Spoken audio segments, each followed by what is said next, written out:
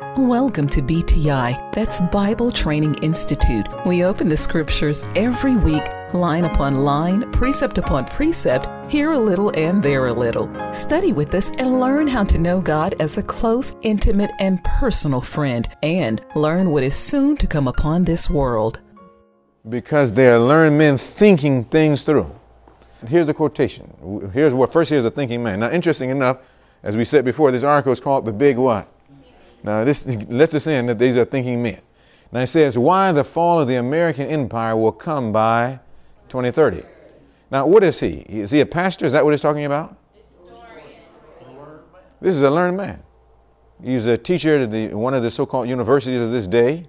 It says, Alfred McCoy explains why American power is coming to an end and lays his vision for the new global order. Now, he wrote this this article came out in 2017. We're going to go back a little bit, and I want you to see what's happening. Now, here's what the prophet says in this book, Education. I brought it with me today. I brought this book with me today. Here's my education. And I've been studying this book for some time now. I'm going to tell you something. This is a serious book.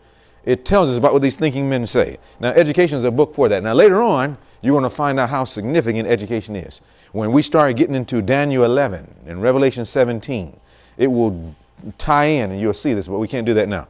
It says, the present is a time of overwhelming interest to all living. Rulers and statesmen, men who occupy positions of what?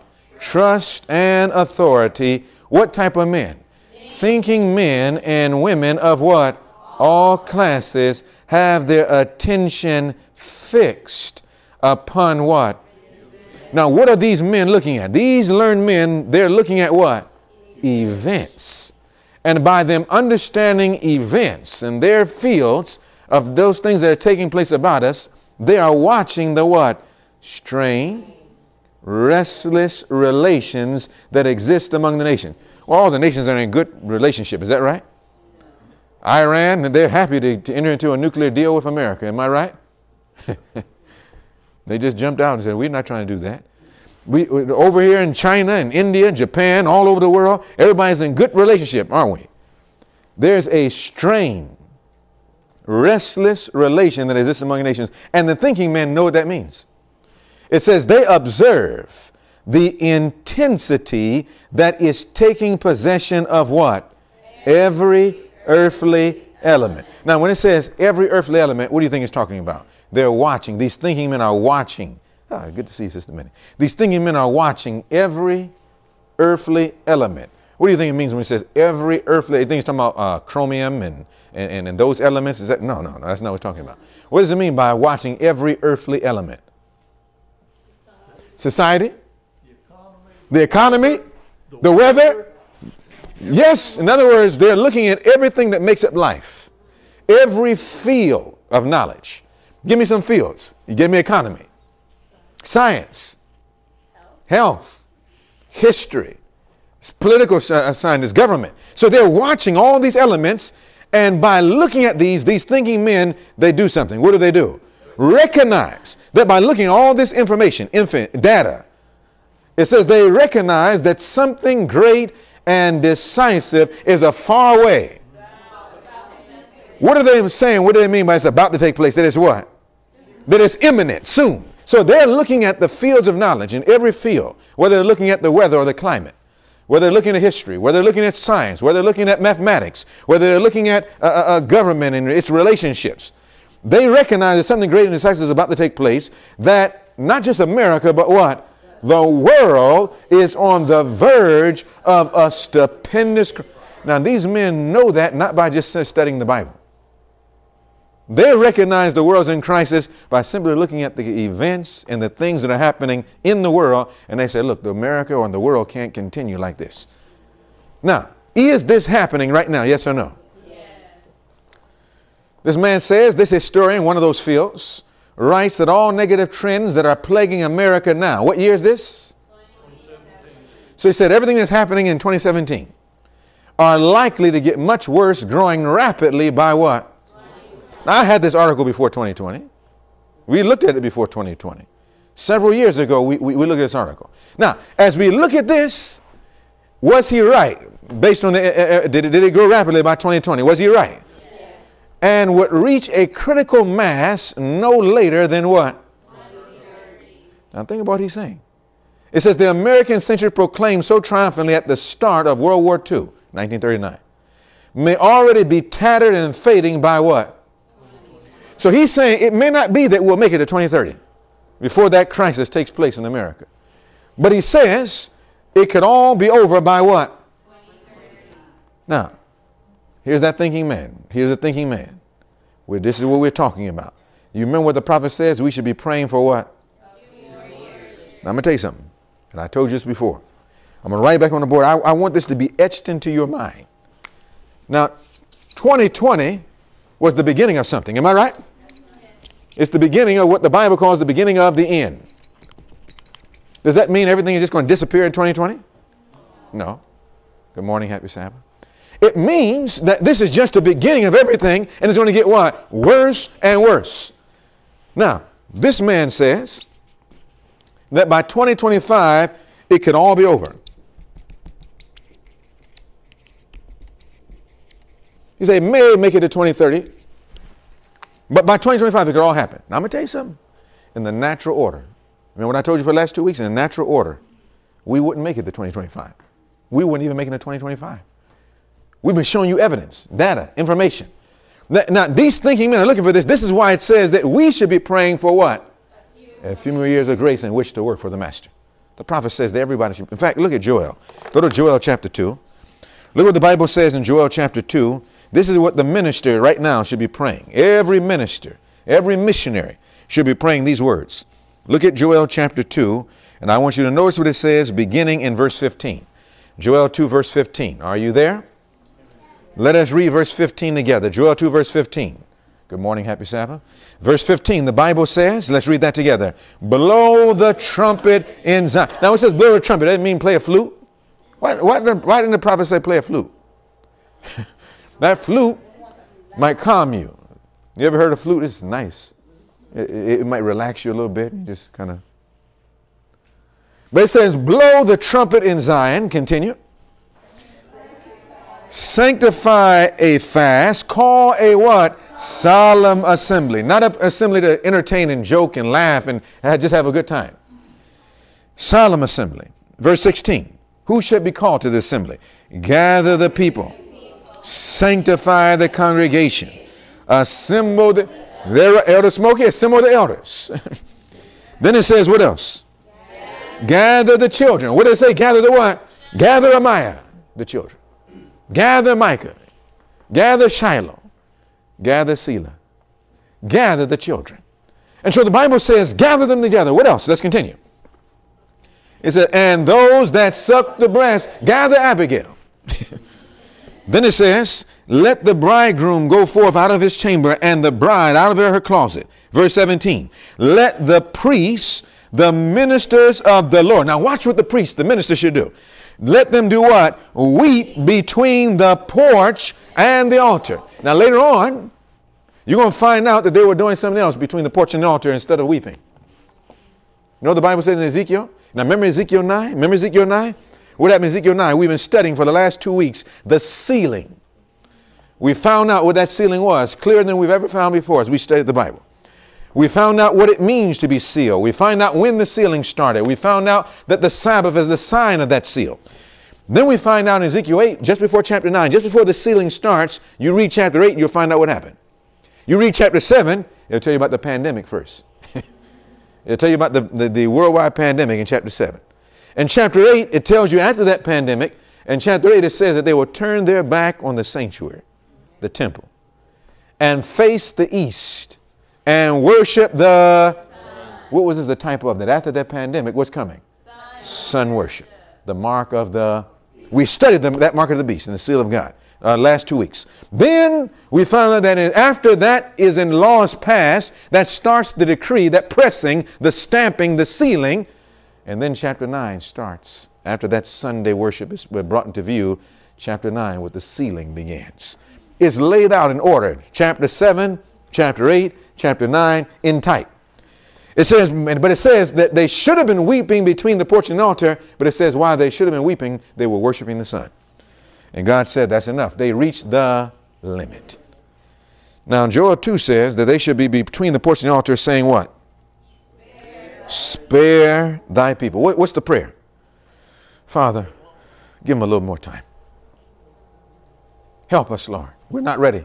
The ministers, the missionary should be saying, dear God, we're not ready for the seal. We're not ready for the time of trouble. We're not ready for this. We don't want to waste the time, but please, Lord, spare us. Give us a little more time. Give us a few more years of grace. Help us so that we can do something, that we can understand the time to know what Israel ought to do. This is what God wants. Now, we found out that this says how America will collapse by what? 2025. And historians going through the same thing. Now, watch what it says. It says, let me back down to here. It says, despite the aura of omnipotence, most empires project a look at their what? History. And watch what it's doing. It's not saying that all of a sudden you just make up hocus pocus and you put the crystal ball together and you read the future. That's not what it's talking about. It says when you look at empires and you study their what? History. It should remind us that they are fragile organisms. What's a fragile organism? Empire. Delicate, yes. But what is fragile is the empire, the government. So delicate is their what? Ecology of power. Now, when you talk about ecology, you're talking about how everything fits together. Like you're talking about ecosystem. You know, it's the plants deal with the ground with the birds, and the birds with the water. If you mess up one, the whole thing collapses. So delicate is the ecology of power that when things start to go truly bad, empires regularly unravel with unholy speed as a sudden destruction. The final movements would be rapid ones. Just a year for what? Now watch what he's doing. Watch what the man is doing. Watch what the historian is doing. He's saying if you look at countries and governments and empires and you watch when they reach their critical state, look at how long before they collapse. Is he making up these numbers? No. What is he looking at? History. It says just a year for Portugal, 2 years for the Soviet Union, 8 years for France, 11 years for the Ottoman, 17 years for Great Britain, and all likelihood 22 years for the United States. Counting from the crucial year of what? Now, see, you got to understand what happened in 2003. You see, if you understand history and prophecy, all this makes sense. Now, let me ask you a question. If I go to 2003 and I add 22 years to that, what is that? 25. Oh, wow. This says, watch him now. For future historians are likely to identify the Bush administration as the year of the start of America's what? I'm going to tell you something. And they are right. Yes. I'm telling you something. My teacher before he was dead. I remember in the 1990s when Bill Clinton was president, I remember my teacher, he was studying on Daniel 11 and Revelation 17, and he said, Bill Clinton, as he goes down, George Bush will be the next president based on Daniel 11 and Revelation 17. I sat, watched, listened. Before Bush was even, the son Bush was even known.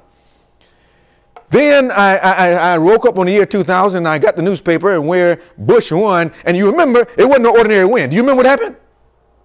Do you remember the count and the recount? And he was called, I remember my teacher was bring out, he was not the president-elect. He was the president-select. He was selected. You remember that they had already, what was the other man's name right now? Al Gore. Al Gore was already celebrating the victory. They had already had pronounced him the winner. But when you woke up in the morning, Bush was the president. And everybody said, what? And they recounted the votes. They didn't recount them. They recounted them and recounted them. And then finally, the concession speech was made by Al Gore. But see, this was prophecy. Now, it says this was and I can't go into that right now because it's going to take me off. But the point is, in 2000, if you go back into Bush, when George Bush, the Jr., came into the scene, this started the downfall. 2001 was a part of this, the September 11 attack. But anyway, so it goes on. But have no doubt, when Washington's global dominance finally ends, there will be a painful daily reminders of what such a loss of power means for what? Americans in all walk of life. Now watch. Available what? Economic, educational, and military data indicate that when it comes to global power, negative trends will aggregate rapidly by what? Now remember this article now. Let me back up this article. Did I put it on there? Now, can you see that? You can't fully see that? 2010. Now, the other article was written in 2017. This article was written in 2010. 7 years before that, 10 years before 2020. And watch what he says. Now, this is the same article from 2010. Now, watch what he said in 2010. Available economic and military data indicate that when it comes to U.S. global power, negative trends will aggregate rapidly by what? This is 2010. And are likely to reach a critical mass no later than what? 2030. Now, what making him doing that is because he calls himself a prophet. He's looking at the fields of knowledge and he's looking at what? Data. Information. He's looking at all of this. And he says, look, analysts say by what? 2025, U.S. won't be a top world power. U.S. intelligence agencies have concluded that the United States is likely to lose its dominant global position in the coming years, with economic and political power shifting to countries such as what? China and India. You remember these names? And India and China and Russia. And in the cities of America. Talking about getting ready for the Civil War. Now, my brothers and sisters, it's never going to happen the way they say it's going to happen. They're looking at the fact that America is demising. The Bible tells us that's going to happen. But what's going to happen is, as America begins to demise, in order to not lose her demise, she says, I will do anything to reclaim or to retain my power. And guess what the devil's going to tell her? There's only one thing. See, God is upset with you. Look at the homosexuality that was done. On what was the day of that birthday? June 26. Not there, just right there, June 26. On June 26, 2015, the Supreme Court passed a decision that a national same-sex law would be accepted. They're going to talk about this. The devil is going to trick the world using true and false. You know, say, look at the immorality. Look at all of the base debauchery. Look at the governments and the politicians. Look at the corruption. Look at the storms, the climate change. Look at all the environmental devastation. Look at all the political governments. Look at all this. And God is upset with America because America has left God. Look at the Supreme Court. That as they're getting ready to turn the sway from the liberal mindset that has been perpetuated upon it. And now all of this, they're going to say, look, we got to bring America back to God. Look at the abortion. And they're saying the only way to do it, America's not going to choose to come back to God. We've got to mandate her come back to God. How are they going to mandate it? A national Sunday law to save America. You know, there's a movement now called Save America Now. And they go through all of what I'm talking about. The history, looking at the morality, looking at all this and saying we got to get back now. It's moving towards something. Now, it says, let me back it up so you can see it. That assessment outlined in the what? How many ever heard of global trend? Global trend. This global trend was a report that the think tanks for America and Europe came together and they looked at what was happening in the trends, what was going on in the world, and they came up with this document called Global Trends 2025. Report by the National Intelligence Council contrasts sharply with the conclusions of a similar study released by the same agency just 4 years ago. The earlier report projected continued U.S. dominance through the year what? All these reports are being done, but how come we don't hear about these reports? We're so busy that we can't see it. But these reports are, guess what? They're available. We can look at them. Now, my brothers and sisters, what should we be praying for right now? We should say we are not ready. We are not ready. God wants us to get ready. What do you say? Amen. We're going to stop right here. We're going to say a word of prayer, and then we'll get deeper into our study. Do you think that we're in trouble right now? Yes or no? Now, this is not something that we're just being poured out of the sky. This is information. This is history. And God is trying to tell us, please, we should be praying, Lord, spare us just a little longer. There are people who have not heard this. Right here in America, right here in the Seventh Adventist Church, all around the world, people are starving. You know, people are gathering around their computers, gathering around there trying to find food. And so sad to say, on YouTube, you can find not only good food, guess what you can find? you can find trash. And people are watching trash right now. Can you imagine? Most churches have been shut down for a year. Can you imagine not going? Do you know what would happen if you were to start church immediately back right now? People wouldn't even go. See, we're habits of creature. When you start doing something habitually, and you know, the person wake up now, the next Sabbath, trying to go back, you know what? I was more comfortable not going to church. It was comfortable just staying home. We just have worship and we do various things. We wear whatever clothes we want to wear and just eat and have a good time. Why go back to church?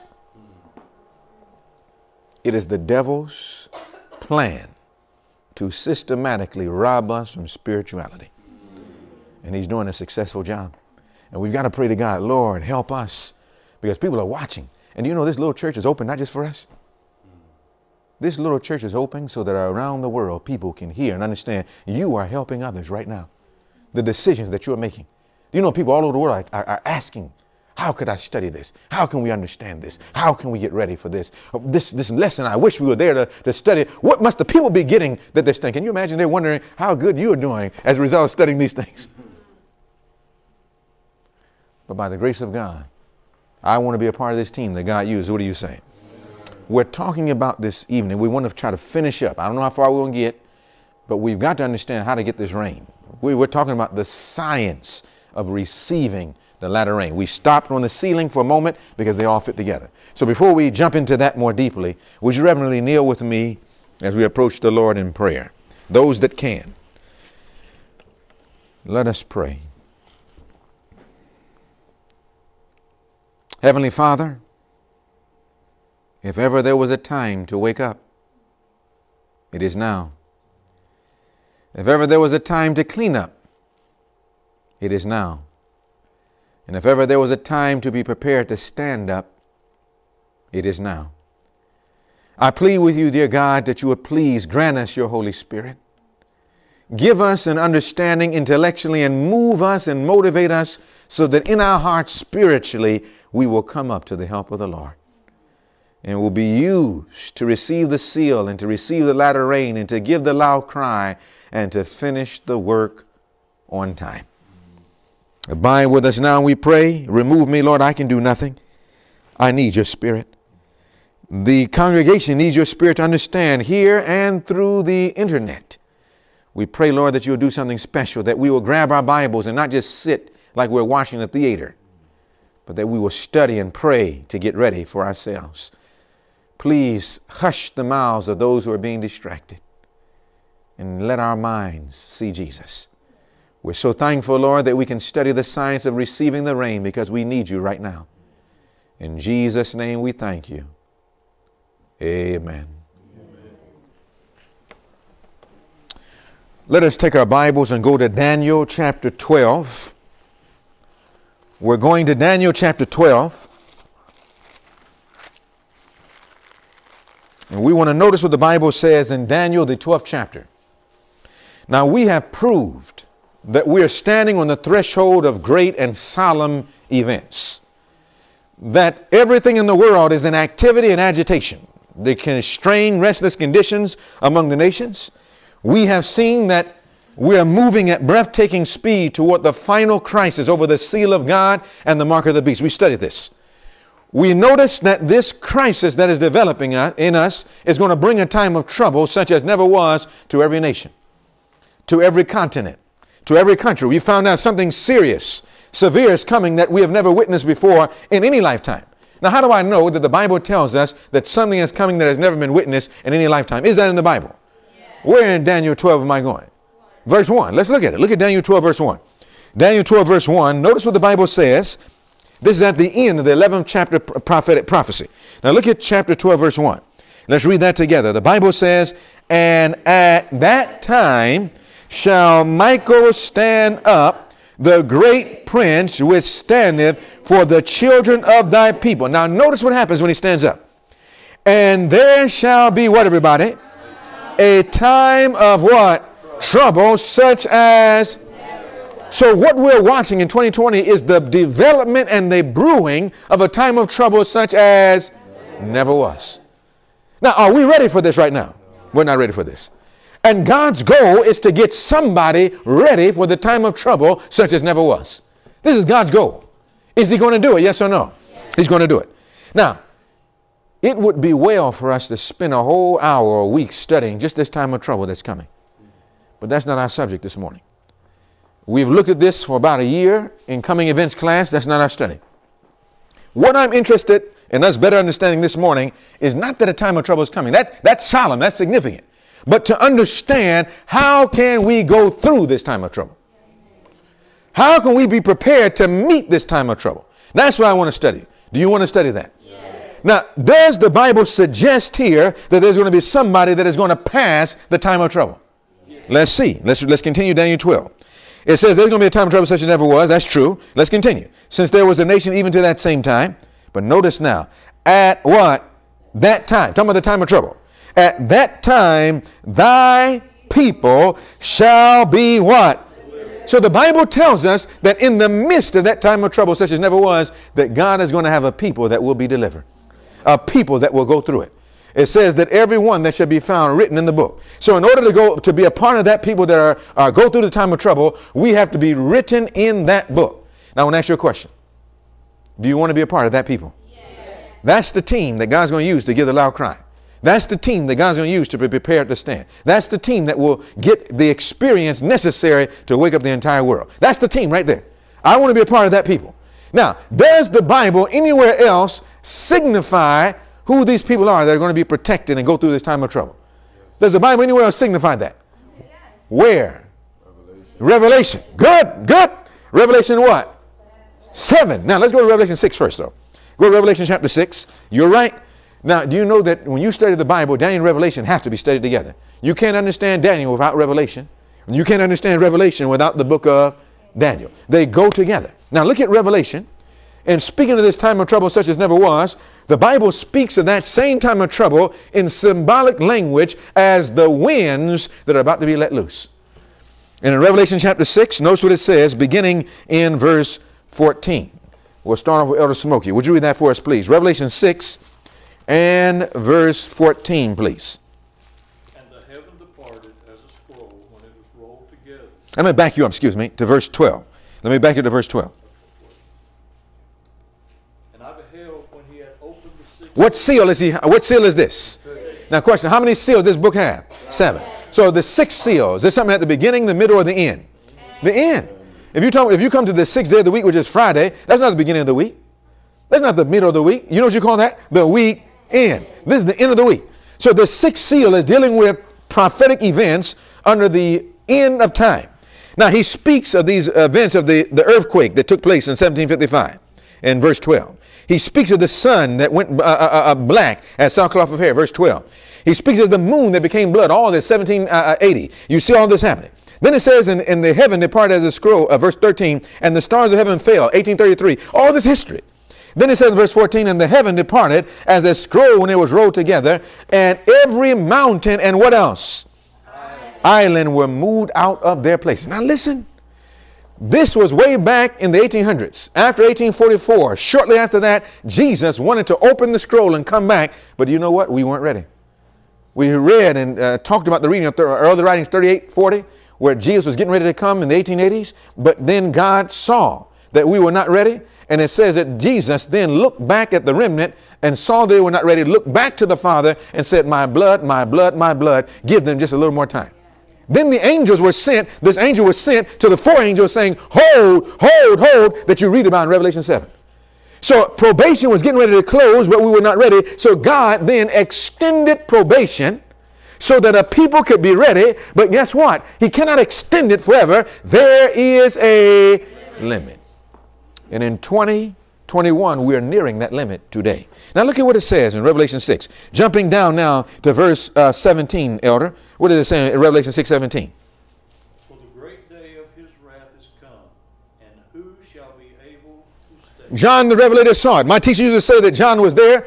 My teacher said he saw with vivid eyes that John, he had a little bald head on the front and little hair just whipping in the back and the wind blowing behind him, whipping as he's doing it. And he said that if John, he was looking at what was happening and said, woo-wee! But John looked at this and he recognized crisis was coming all over the world. And he saw that it didn't appear as if nobody could stand. He says, Lord, They're running to the mountains and to the rocks. The kings, the great men, the bond, the free. It seemed like everybody was running. Nobody was ready to appear. He says the great day of his wrath has come, and he asks the question, who shall be able to what? Stand. Who shall be able to stand? My question is, will you be able to stand? The answer is given in chapter 7. And after these things I saw what?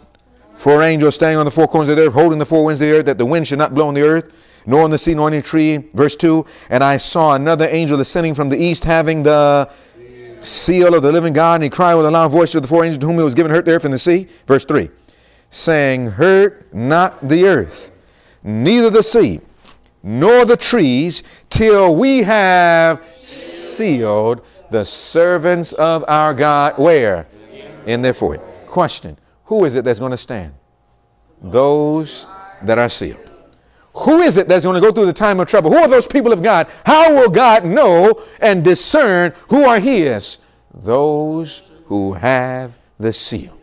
So we studied the sealing. We found out that in order to be ready, we need to sit. Now I'll come back to this and read this another time. I can't go through this right now. We'll come back to this and read that. That's important, but we'll come back to it. Now, so then, what is the question of utmost or greatest importance? How do I get the seal? We found out that the seal is in the Sabbath, but just knowing that the 7 days of the Sabbath doesn't give you the seal. Doesn't do that. And so we found out the question of utmost and greatest importance is, how do I get the seal? Go to Ezekiel 9. What book did I say? Do you remember Ezekiel 9 began to start talking about this sealing? After chapter 7, the pestilence, and talk about that. After chapter 8, and talk about the sun worship. And chapter 9, it says that God says no more. I can't spare anymore. Spare not. Remember, the ministers have been crying what? What did they should have been praying? Spare the people. But God said, my eye cannot spare, neither will they have pity. No sparing now. The limit had been reached. Chapter 9, Ezekiel chapter 9. Look what the Bible says. God calls the men with the destroying weapons in his hand. Verse 2 says 6 men came from the way of the higher gate. Ezekiel 9 verse 2. 6 men came from the way of the higher gate, which lieth toward where? Where does it lie toward? And that's key. It lies toward the north. Now we can't study that right now. But remember now in Daniel 11, you have the king of the north and you have the king of the south. There's a reason for this. But anyway, historically there was a reason for that. And prophetically there's a reason for that. But they come from the way of the north. And every man a slaughter weapon in his hand. And it says, and one man among them, one of the 6, did not have a destroying weapon in his hand. One of them had in his clothes with linen, had what? Talk to me, somebody. With a writer's what? Inkhorn by his side. Now that tells me then that there were 6 men. 5 of these 6 had destroying weapons. One of these 6 had what? A writer's what? Now what do you do with the writer's inkhorn? You write. You sign. You seal. Now so then Ezekiel 9 tells us he had a writer's inkhorn by his side. Verse 4. Let's read verse 4. Let's read that together. And the Lord said unto him, the one with the writer's inkhorn, go through the midst of the city, through the midst. Now watch for a moment. Are they sealing outside of Jerusalem? No. Where does only the sealing happen? In Jerusalem. Then it will be key for us to understand what Jerusalem is. Because if you're not in Jerusalem, no seal. Somebody says, well, I better get a plane and go to the Middle East. That stopped being Jerusalem in 34 AD. There's a spiritual Jerusalem. And we've got to understand this. Now, you'll find when you read Daniel 11, the king of the north says that the Satan enters into the glorious land, which is Jerusalem. But it's speaking of something prophetically. So now we got to put all this together, but we're not there yet. Now, the point is, he goes into Jerusalem. If you're not there, then you don't get the seal. He says, go through the midst of Jerusalem, verse 4, and set a, what everybody? Give me another name for mark. Seal. So the seal of God or the mark of God, or the seal of Satan, or the mark of Satan. What is the mark of Satan? The mark of the... So it's one of the two.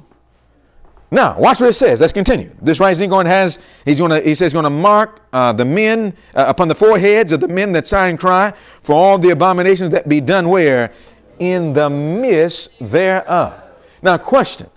Do you want to be marked with the mark of God or sealed? Yes or no? Yes. Then who do you need to seal you? The one with the writer's what? Well, I wonder what marks or seals. What does the marking or sealing? Ink. The ink. If you have pen and you put a mark on a paper, it's not the actual pen, the plastic pen that's marking. You know what's doing the marking? The ink. When you're writing, write down your notes. That's ink that's on that paper. You can rub your pen on it. The plastic, that's not what it's doing it. It's the ink. So what we need to get marked or sealed, we need the what? Ink. Is the ink solid or liquid? It's liquid. You're not following this thing. What is the ink? Go to 2 Corinthians. Let's go to the Bible. Isn't it wonderful to be in Bible Training Institute where the Bible can explain everything you believe? It's a wonderful thing when everything you believe is in the Bible. You don't have to say nothing. You just go text upon text. Now look what the Bible says in 2 Corinthians 3. 2 Corinthians chapter 3.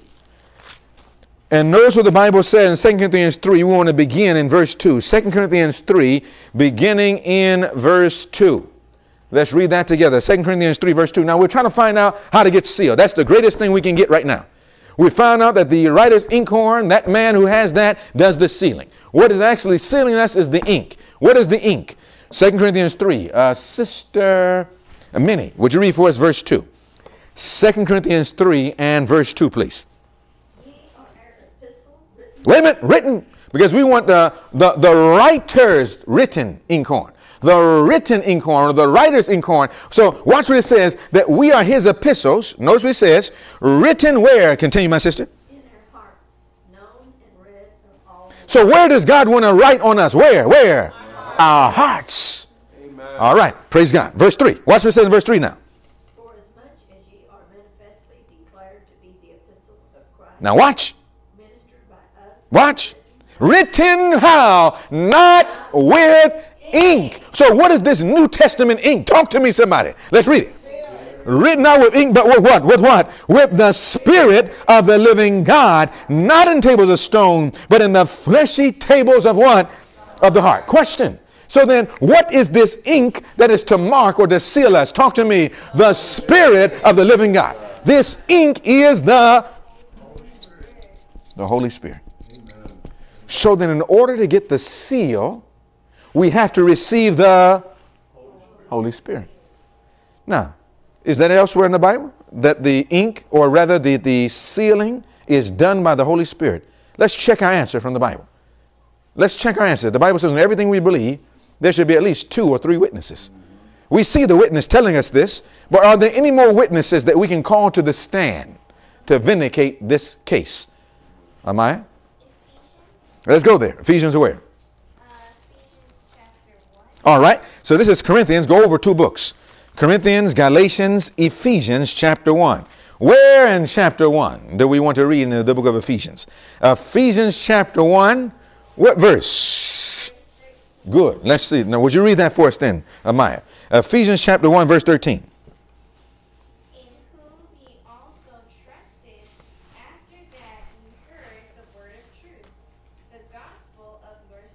Now, once we heard the gospel of salvation, watch what happens. Continue. In whom also, after that ye believed, ye were what? Sealed how? Holy Spirit of promise. So what seals us? The Holy Spirit. Now, again and again and again, the same testimony. Is there another verse that says this? Give me another verse. Give me another verse. We saw it in Ezekiel 9. We saw it in Corinthians 3. We saw it in Ephesians 1. Give me another verse. Chapter 4. Ephesians chapter 4. Look at Ephesians 4. If I were you, as a good student in Bible Training Institute, I would link my verses together. If I was in Ephesians 1, I would write down on Ephesians 1 the next verse. That way, every time you're there, it will jog your memory. And as you keep going through it, it's written in there. That's right. It's in the Bible. So look at that. so that then we can transfer it and we'll get it into the Bible, into the mind, into the heart. He wants to write it there. Now look at Ephesians 4, and we want to look at verse 30. Sister Davis, would you read that for us, please? Ephesians 4, verse 30. What does the Bible say? Ephesians chapter 4, verse 30. We're trying to find out, how do we get sealed? Who does this sealing? Ephesians 4, verse 30. And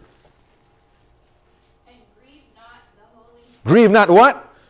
The Holy Spirit. Of God, whereby ye are sealed unto the day of redemption. So who seals us? Talk to me.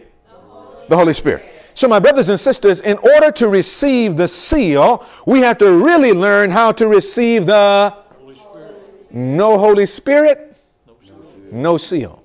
No seal, no protection. No protection, no going through the time of trouble. No latter rain, no loud cry. So you can begin to start seeing that everything depends upon God getting a people ready to receive the seal. When we go to church, that's what we should be understanding. How can we get this seal? Now, question, where does the sealing take place? Out of court? Where is it finished? Where is the sealing completed? Finished? Out of court? No, Holy place? No. Most holy place. Yes. Now, how do you know?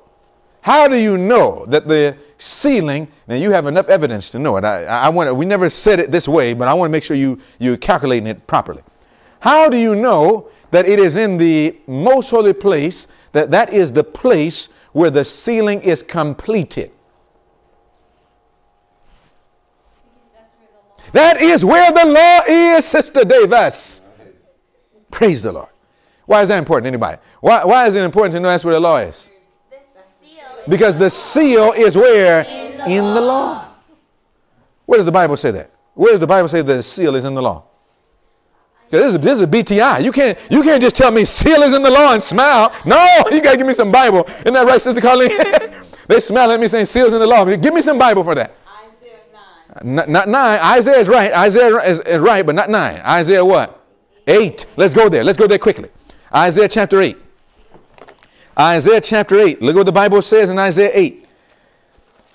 Isaiah the 8th chapter. Now you're going to Isaiah 8 and I want you to see this. But now, look, if I had a stamp, if I had a literal stamp, I cannot seal a person unless that stamp, I'm brought in contact with that stamp. So you got to come where the stamp is. Am I right? Oh, yes. So if the stamp is in Georgia, then you got to go to Georgia.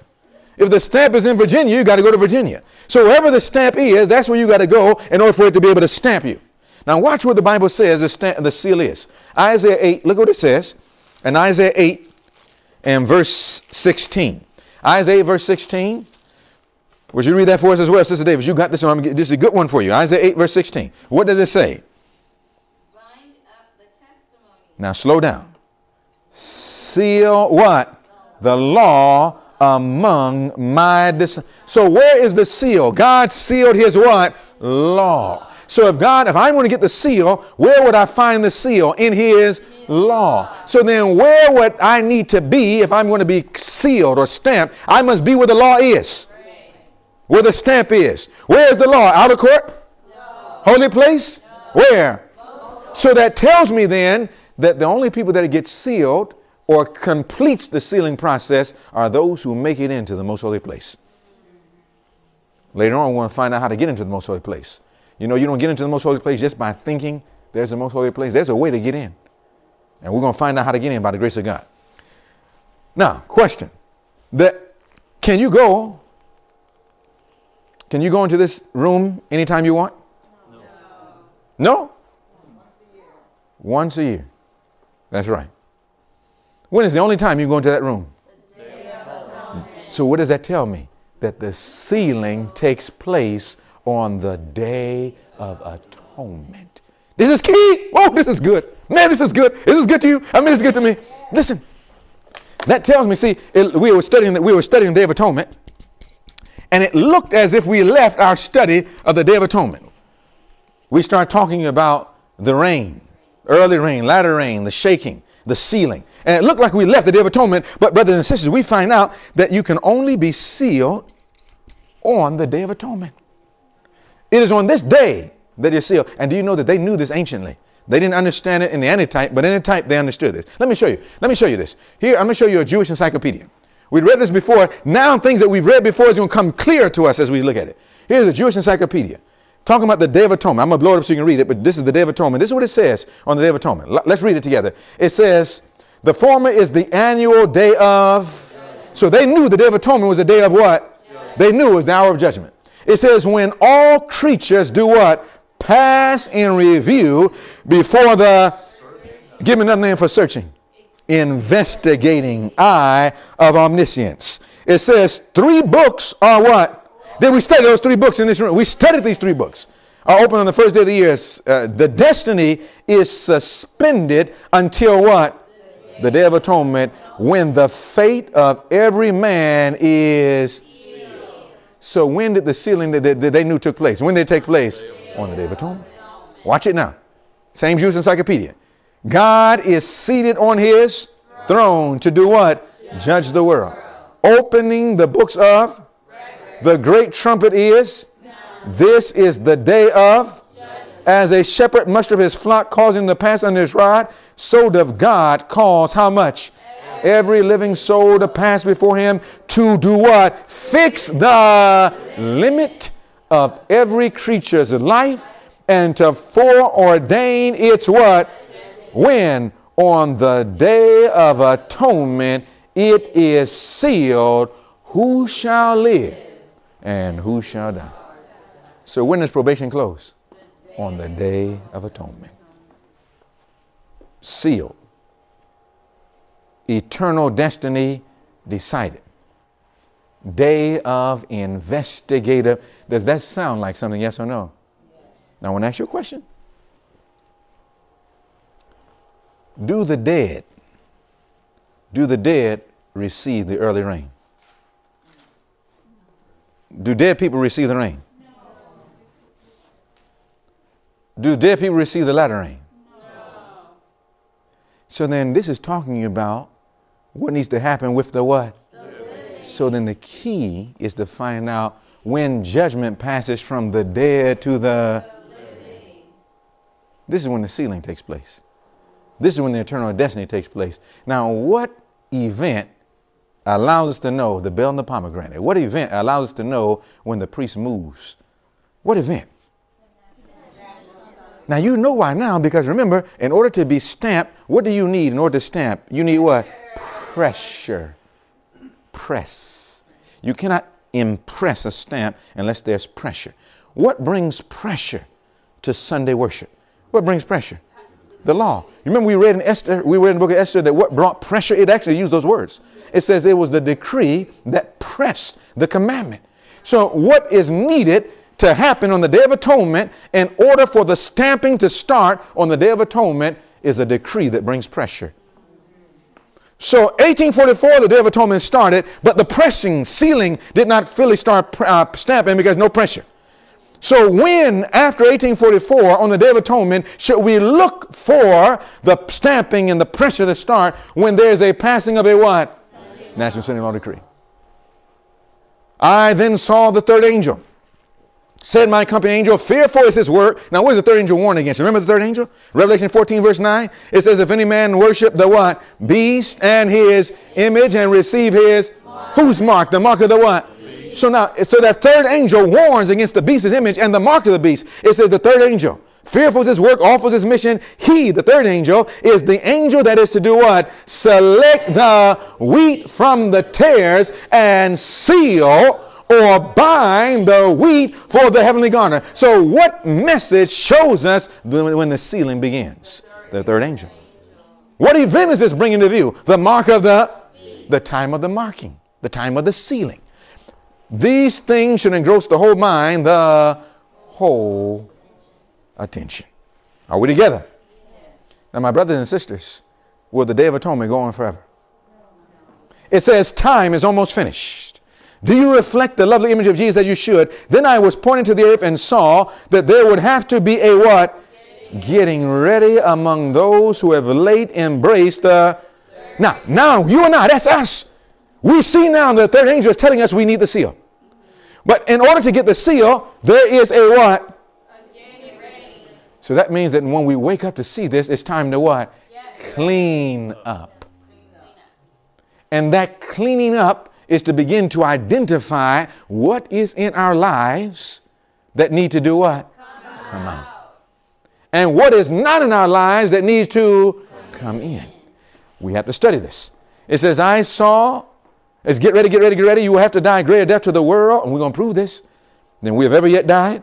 I saw two things. What did she see? I saw there was, number one, a great work to do for them. And number two, but what?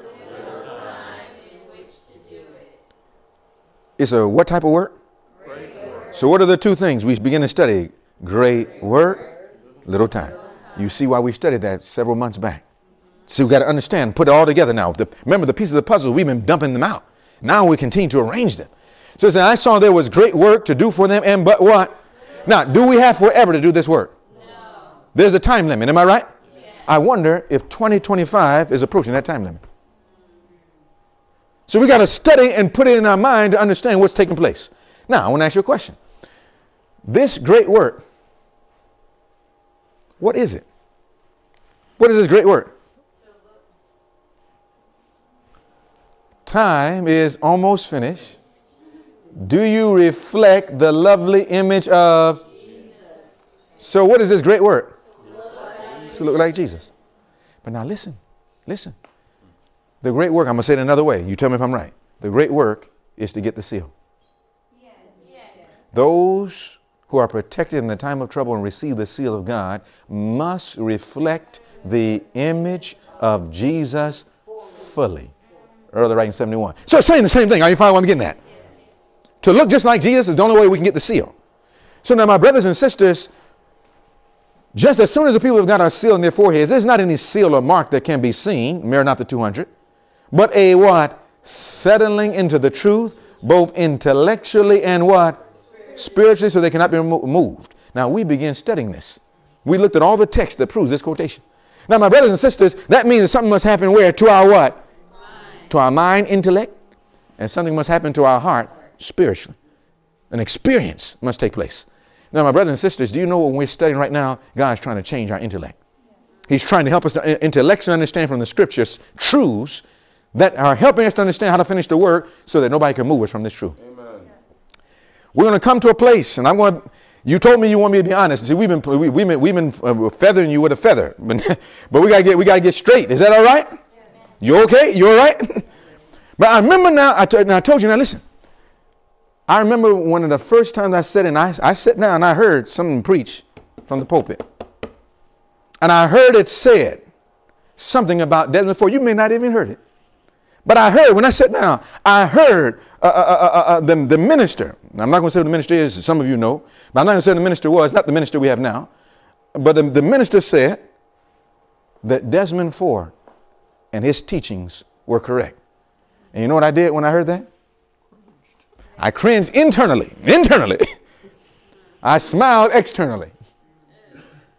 And then I gently looked around. I'll be honest with you. You told me you want to be honest, right? And I looked around to see, did anybody understand what they heard? And you know what I saw? Just kind of just... And I said, well, praise the Lord first. Because see, if it just went right over your head, then that means it didn't really go into your heart. Yes. Are you following me? Yes. But then I said, Lord, how are you going to do this? Because I know this is your church. And I know that you want us here. Amen. And little by little, God began to arrange the situation. Am I right? Now we're going to go back. I'm going to read to you what Desmond Ford said, and I'm going to let you tell me why I cringed. Now that you've been studying for a year and a half, I want you to look back at this thing that you looked at before, and I want you to tell me what you see. Not because I say so, but because the Bible says so. The way to know this truth is not because what a man says, not who the man is, but what does the Bible teach? Amen. To the law and to the testimony. I don't care who the man is. If they speak not according to this word, someone says, well, he may be the president of General. I don't care who that man is. I say it respectfully. Well, he may be the pastor. You better be quiet. Pastor may put you. I don't care about that. What does the Bible say? Amen. What does the Bible say? Now, watch now. It says we got to be settled so that nobody can move us. I've been at places where everybody disagreed with me. I'm in a country where the entire church, I don't want you here. Why are you telling us this? I said, well, I never go anywhere. I'm not invited. So you invited me. I'm just telling you the truth. I remember we finished one meeting. Man, the smoke was clearing in the room. Smoke blasting. We went to a question and answer. They was almost getting ready to shut down. No more meetings. But they said, at least let's do a question and answer. I said, I don't care. We go to the Bible. I said, what I say is not what I say. Don't you believe the Bible? Isn't that our position? So let's go to the Bible. And I said, you're going to ask any question you want.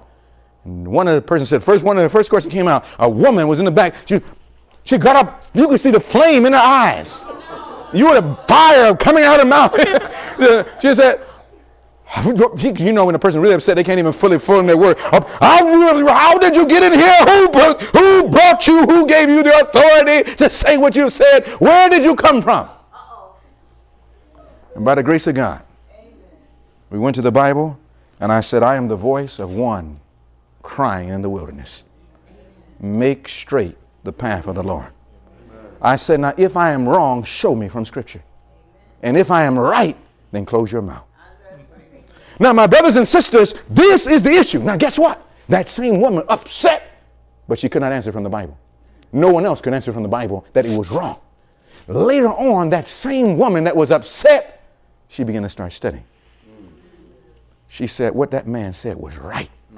Even though it agitated me, it made me hate. She rose up against it. She said, but when she went back to Scripture to prove it wrong, all she could see is evidence after evidence that says right. She got baptized. Amen. I've seen people when they start off saying, I hate you for telling us this straight truth. Why you troubled us? Why can't you just let us go to sleep? Why can't I let you go to sleep? My teacher used to say, you can't sugarcoat the message. That's what my teacher told me. You can't sugarcoat the message. He said, look, the people already have diabetes. So you cannot sugarcoat it. So we have to have it straight and plain so that by God's grace we can understand it. And you know, some of the same ones saying, thank you for giving the message. See, when you find an animal that is trapped in a trap, you know, like a bear trap or a dog trap, you see an animal trap, if you try to go over and touch it, what would it do to you? Bite you. Why? Because it hates you? No. He's hurting. And that's the way he's expressing his hurt. And if you get close enough to him, you get bit. So what do you do if you're intelligent? My teacher taught me. You know what you do when you're intelligent? You first just stand there and just smile at the little animal. Then after a little while, let him smell you a little bit so he can get to know you. Throw in a little what? Food. Don't fill him up yet, just throw him a little food. Give him a little nugget. Not a chicken nugget. Give him a principle. Throw go a little principle of truth, you give it to him. And then after a little while, the dog gets a little more comfortable. The animal gets a little more comfortable until they learn we can trust this person. Amen. They're not trying to hurt us. They're trying to help us. And then you can get close enough to, guess what? Open the trap and free the person. Amen. This is our work. Amen. When you go to a place or church, don't get upset at people. Don't get upset at the minister. We're going to find out later on why the ministers are teaching what they're teaching. We're going to find that out. We're going to find out that from the ministry, the help is not going to come like that. We're going to prove this. Now, I know sometimes ministers take offense when I say, but I show them from the Bible. It's right there. Right in the Spirit of prophecy. I'm going to show you. But now, many will obey. Many ministers are faithful, but are afraid to stand for truth. I remember at one church we were doing a meeting, and the minister said to me near the middle of the meeting, he said, look, everything you're saying is true, but I can't preach it. He says, if I preach it, I'll lose my paycheck. I says, okay, I'll preach it for you then. It's all right. God is more interested in life than paycheck. Amen. A shepherd is not thinking of his own life. Amen. A true shepherd is thinking of the sheep. That's right. But a hireling, he'll flee when the wolf comes. But a shepherd will give his life. Do you see? Now let's go a little further. It says we got to get to a place where nobody can move. I don't care how many people. I don't care how many people are against us. We stand upon the truth, the whole truth, and nothing but the truth. It says just as soon as we come to that place, guess what's going to come? The shaking, it will come. So God is trying to get us ready to this place. Now, is there a limit? Yes or no? Yes. Before that, what is God's strategy called in these final hours? Because it looks like we're going to fail. It looks like the church is losing. What is God's strategy? Talk to me, Micah. The loud cry. Even a child can understand this thing. Praise God. So Satan's strategy, God's strategy to finish his work and upset the devil, loud cry. Does Satan have a strategy? Yes. What is the name of Satan's strategy called? The Omega of apostasy. There was an Alpha and there's an Omega. We're not there yet, but I want you to keep having this in your mind. Now, before you understand what the Omega is, we're not studying that. We have a whole study on just the Omega of apostasy. But before you understand what that is, you've got to understand what it's for. See, if you don't understand what it's for, knowing what it is not going to make much sense. What really is the Omega for? What really is Satan's strategy about? Is it strategy about having God in everything? No. Is it strategy about having God not in everything? What is really Satan after? See, once you understand what he's after, then you will better understand what his objective really is. Sometimes he masks his objective. So Satan's game plan, I have a little there. Do you see what that says? You know what run the clock means? Yes. Run the timeout. If you were playing basketball and you were up by 3 points and the team that you're fighting is a better team that you're playing against is a better team, you don't try to shoot. You don't try to shoot. You know, the coach will tell you, you get ready, coach, don't shoot. Hold the ball. The coach will be fighting at you. Don't shoot that thing. So now, what would he tell you to do? Run the clock. Run the clock until the time runs out. Now, the question is, what does it mean to run the clock? Now, look at it now. Here's the sanctuary. Great work, little time. Half time, 31 AD. What does it mean to run the clock? What is Jesus doing? What is Jesus doing? What is Jesus doing? He's cleansing the sanctuary. The only thing that can cause Satan to be destroyed is to bring Jesus out of the most holy place. And so the only way to keep the clock running is to do what? Keep Jesus in the most holy place. Now, please write this down, zero this, circle this. You know, somebody teacher say this is going to be on the test. Listen, this is going to be on the test.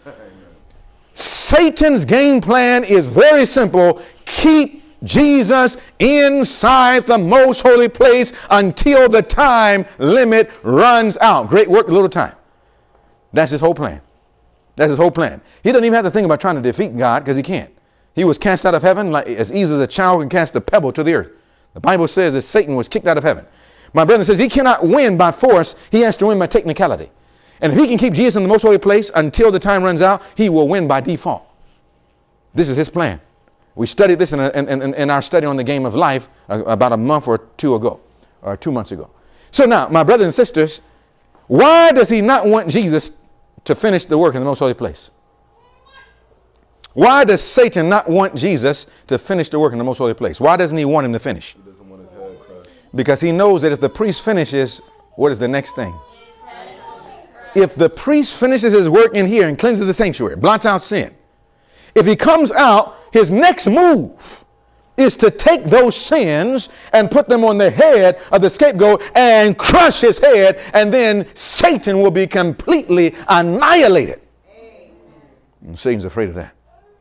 He studied the plan, and he says, I've got to keep Jesus in the most holy place. Now, did he wait until the most holy place to do this? No.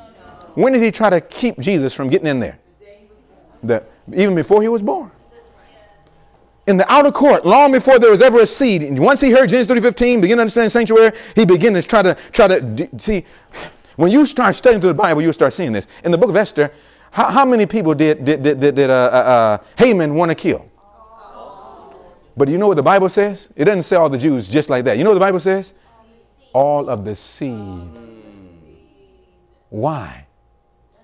And I will put enmity between thee and the woman, between thy seed and her seed. It shall bruise thy.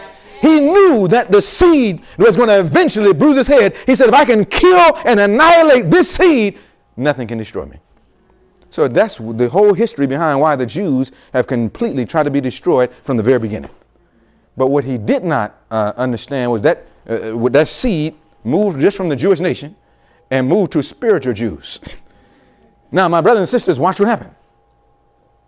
What is Satan's game plan? We found out, run the clock. I'm not going to go through that right now. You got the principle. Now, he wants to prevent the Day of Atonement from coming to, and he knows what happens at the end of the Day of Atonement. He had a strategy. Now, question. If that is his strategy, that's not the first time he tried. When he was born, what did he do to try to stop this from happening? What did he do? He tried to kill all the babies. And you can follow this all the way. What was the cross really about? The cross, Satan set up the cross to try to what? Kill Jesus. But Jesus took that defeat and turned it into a victory. Amen. That's our Lord. You can follow this all the way through. You see that the Dark Ages with the papacy was to try to stop Christ's work in the sanctuary. Luther, reformers rose up so he can continue this. But now listen. So the Omega is not his first attempt. The Omega is Satan's last attempt to keep Jesus inside of the most holy place. Once you understand that, then the game is set for you to figure out, well, then, what would it take to keep Jesus in the most holy place? Once you fully understand that, then you will know what the Omega of apostasy is. Now, let's go a little further. We got to, well, let me ask you that. Let me ask you that first before I say that. What would be necessary to keep Jesus in the most holy place?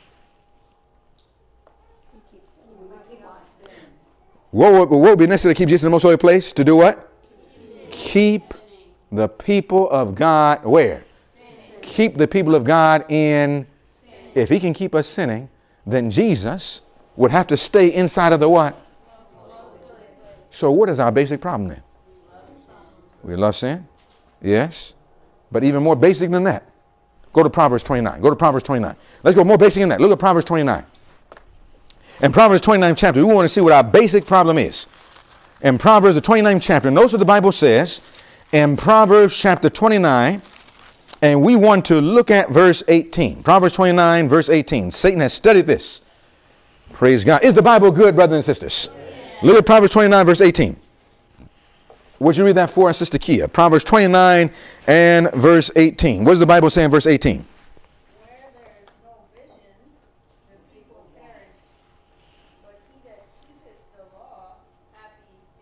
So the Bible says where there is no vision, the people do what? Now watch now. What do you mean by vision? Now look what the prophet says. Christ's object lessons 34.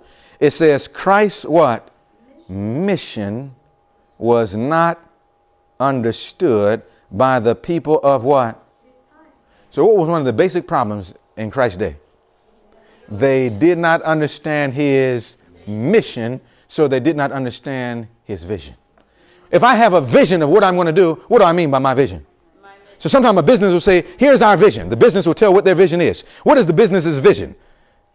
That's their mission, what their plan is, what their goal are, what they're trying to accomplish. In other words, without a mission, the people do what? Perish. So it says Christ's mission was not what? Understood by the people of his time.